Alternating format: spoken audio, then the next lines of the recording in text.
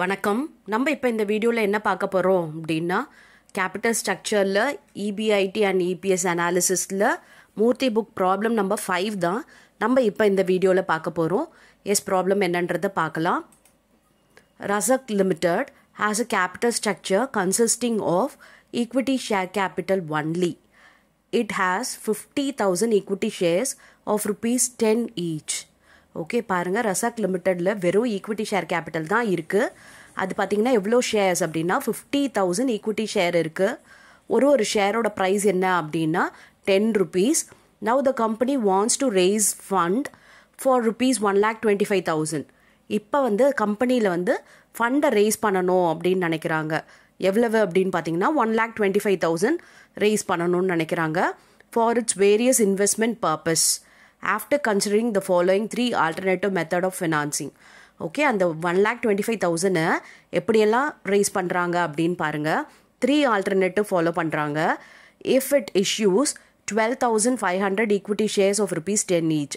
Okay, அதாவது 12,500 equity shares, ஒரு ஷேரும் 10 ரூபாய் அப்படின்னு சொல்லிட்டு 1,25,000 ரேஸ் பண்ண போகிறாங்க. அண்ட் செகண்ட் ஆப்ஷன் என்ன பாருங்கள். If it borrows a debt of rupees 1,25,000 at 8% interest. இல்லைன்னா டெப்ட் borrow பண்ண போகிறாங்களாம் 1,25,000 rupeesக்கு. அதோட ரேட் ஆஃப் இன்ட்ரெஸ்ட் எவ்வளவு அப்படின்னா 8% சொல்லியிருக்காங்க. தேர்ட் ஆப்ஷன் பாருங்கள். If it issues 1,250 8% preference shares of rupees 100 each. Third option preference share மூலமாக அந்த 1,25,000 ரேஸ் பண்ணலாம். ஓகே, அதனால ப்ரிஃபரன்ஸ் ஷேர் எவ்வளோ இஷ்யூ பண்ணுறாங்கன்னா 1,250 ஷேர்ஸ். ஒரு ஷேரோட வேல்யூ எவ்வளவு அப்படின்னா 100 rupees. ஓகேவா, இதோட டிவிடெண்ட் ரேட் என்ன அப்படின்னா 8%. இதுதான் அவங்க வச்சிருக்க 3 ஆப்ஷன். நம்ம இந்த 3 ஆப்ஷனில் எது பெஸ்ட் அப்படின்னு நம்ம சொல்லணும். பாருங்கள், show the effect of EPS under various method of financing if EBIT after additional investment R rupees 1,56,250. Okay, EBIT எவ்வளோன்னு கொடுத்துருக்காங்க பாருங்கள், 1,56,250. And rate of taxation is at 50%. Okay, tax rate எவ்வளோ கொடுத்துட்டாங்க 50%ன்னு சொல்லிட்டு. இப்போ அவங்கக்கிட்ட ஏற்கனவே ஒரு 50,000 ஷேர்ஸ் இருக்குது.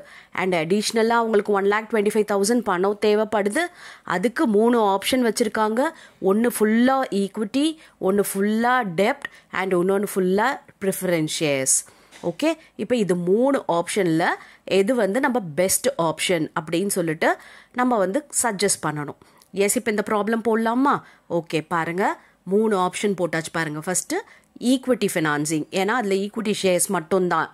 1,25,000க்கு 12,500 ஈக்விட்டி ஷேர்ஸ் இஷ்யூ பண்ணுறாங்கன்னு சொன்னாங்க இல்லையா. அதுக்கப்புறம் நெக்ஸ்ட் ஒன் டெப்ட் ஃபினான்சிங், 8% டெப்ட் ரைஸ் பண்ணுறேன் அப்படின்னு சொல்லியிருக்காங்க. அண்ட் தேர்ட் ஆப்ஷன் என்னென்னா preference share capital எவ்வளவுனா 1,250 preference shares issue பண்ணுறாங்க. அண்ட் இந்த 50,000 is common for all the 3 ஆப்ஷனுக்கும் இந்த 50,000 காமன். ஏன்னா இது ஆல்ரெடி கம்பெனியில் இருக்க ஈக்விட்டி ஷேர்ஸ். அடிஷ்னலாக தேவைப்படுற இந்த 1,25,000 தான் இந்த 3 ஆப்ஷன். ஓகே, குழப்பிக்கக்கூடாது. ஏற்கனவே இருக்கிறது கம்பெனியோட ஸ்டேட்டஸ் என்ன, ஈக்விட்டி ஷேர் வச்சுருந்தாலும் சரி, டெப்ட் வச்சுருந்தாலும் சரி, ப்ரிஃபரன்ஸ் ஷேர் வச்சுருந்தாலும் சரி, ஏற்கனவே இருந்துச்சு அப்படின்னா அது எல்லா ஆப்ஷனுக்குமே அது காமனாக வந்துடும். ஓகே, எல்லா ஆல்டர்னேட்டிவ்க்கும் நம்ம அது போட வேண்டியது இருக்கும். அடிஷ்னலாக ரேஸ் பண்ணுறது மட்டும்தான் என்ன அப்படின்றது மாறும் ஒவ்வொன்றுத்துக்கும். ஓகேவா? S, first EBIT எழுதிக்கலாமா? EBIT எவ்வளோ பாருங்கள், 1,56,250. 3த்துக்குமே அதே தான் எழுதியாச்சு. அடுத்த ஸ்டெப் என்ன பண்ண போகிறோம், இன்ட்ரெஸ்ட்டை மைனஸ் பண்ண போகிறோம். இப்போ ஃபஸ்ட்டு ஆப்ஷன் பாருங்கள், ஈக்விட்டி ஃபினான்சிங், அப்போ இன்ட்ரெஸ்டே கிடையாது. அண்ட் இது பாருங்கள் டெப்ட் ஃபினான்சிங், அப்போ இதில் இன்ட்ரெஸ்ட் இருக்குது. எவ்வளவு இன்ட்ரெஸ்ட் அப்படின்னு பார்த்தீங்கன்னா இந்த 1,25,000ல் 8% போடணும், அதுதான் இன்ட்ரெஸ்ட். Okay, S. அதுக்கப்புறம் இது பார்த்தீங்கன்னா ப்ரிஃபரன்ஸ் ஷேர் கேபிட்டல், இதுலேயும் பார்த்தீங்கன்னா டெப்டே கிடையாது, ஸோ இன்ட்ரெஸ்ட் வராது. அப்போ ஃபஸ்ட் ஆப்ஷன்லேயும் இன்ட்ரெஸ்ட் இல்லை, அண்ட் தேர்ட் ஆப்ஷன்லேயும் இன்ட்ரெஸ்ட் இல்லை. வெறும் செகண்ட் ஆப்ஷனுக்கு மட்டும்தான் இன்ட்ரெஸ்ட். பாருங்கள், 1,25,000 into 8% போட்டோம்னா 10,000 rupees வருது. இப்போ நம்ம சப்ராக்ட் பண்ணணும் EBITலேருந்து இன்ட்ரெஸ்ட்டு. ஸோ இங்கே எதுவுமே இல்லை, ஸோ அதே தான் நமக்கு EBTயாக இங்கே வரப்போகுது. அண்ட் இங்கே பார்த்தீங்கன்னா 1,46,250 வரும். ஏன்னா நமக்கு 10,000 இன்ட்ரெஸ்ட் இருக்கிறதுனால. அண்ட் இங்கே பார்த்தீங்கன்னா 1,56,250 அப்படியே வரப்போகுது. எஸ் போட்டாச்சு. இதுதான் இபிடி. இப்போ நம்ம என்ன பண்ணணும், டேக்ஸ் மைனஸ் பண்ணணும். டேக்ஸ் எவ்வளவு, 50%. இதுலேருந்து கண்டுபிடிக்கணும்னா இந்த இபிடிலேருந்து தான் கேல்குலேட் பண்ணணும். அப்போ 1,56,250 இன்ட்டு 50% எவ்வளோ வருது பாருங்கள், 78,125. அப்போ 1,56,250 மைனஸ் 78,125 பண்ணணும். அடுத்து பாருங்கள், இந்த 1,46,250ல் 50% டேக்ஸ் ரேட் போடணும். ஓகே, எவ்வளோ வருது பாருங்கள், 73,125. ஓகே, இப்போ நெக்ஸ்ட் பார்க்கலாம். இதே 1,56,250 தான், இதிலே தான். ஓகே, அப்போ அதே 78,125 தான் வரப்போகுது. ஓகேவா? எஸ். இப்போ நம்ம இபிடிலேருந்து இந்த டேக்ஸை வந்து மைனஸ் பண்ணிக்கலாம்.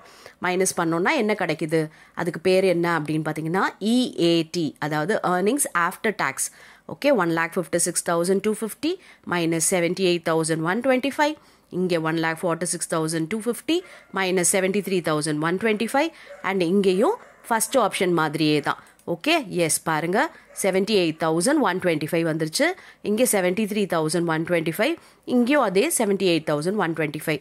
ஏன்னா நமக்கு டெப்ட் இல்லாததுனால, இன்ட்ரெஸ்ட் சப்ராக்ட் பண்ணாததுனால ஃபஸ்ட் ஆப்ஷனும் தேர்ட் ஆப்ஷனும் சேமாகவே இருக்குது. ஓகே, இது இஏடி.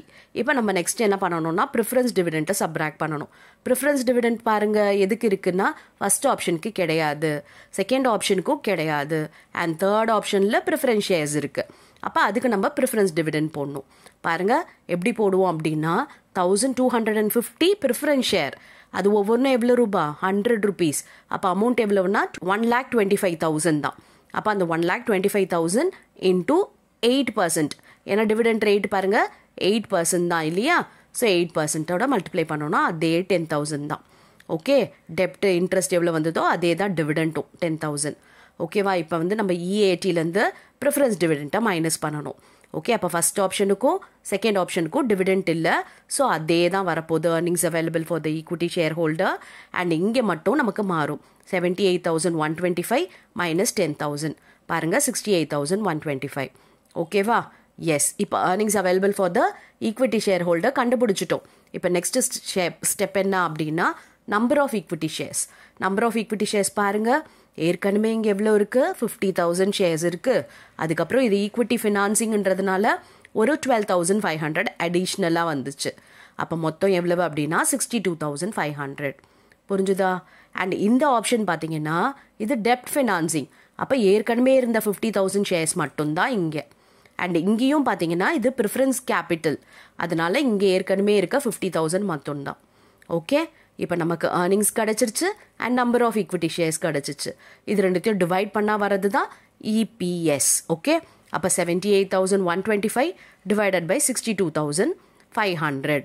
ஓகே, எவ்வளோ வருது பாருங்கள், 1.25 கிடச்சிருச்சு. அண்ட் இங்கே பாருங்கள் 73,125 டிவைடட் பை 50,000 எவ்வளோ வருதுன்னு பார்ப்போம், 1.46.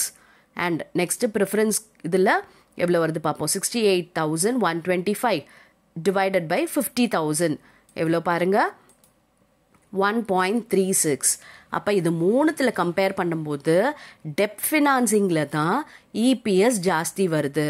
அப்போ எது ப்ரிஃபரபிள் இன்வெஸ்ட்மெண்ட், ஓகே, எந்த மெத்தடில் வந்து ரைஸ் பண்ணலாம் அப்படின்னு பார்த்தீங்கன்னா, இந்த டெப்டில் ரைஸ் பண்ணுறது தான் அந்த பிஸ்னஸ்க்கு நல்லது. Okay, S. அப்போ இதுதான் டெப்ட் ஃபினான்சிங் இஸ் ப்ரிஃபரபிள் அப்படின்னு சொல்லிட்டு சஜஷன் எழுத வேண்டியது தான்.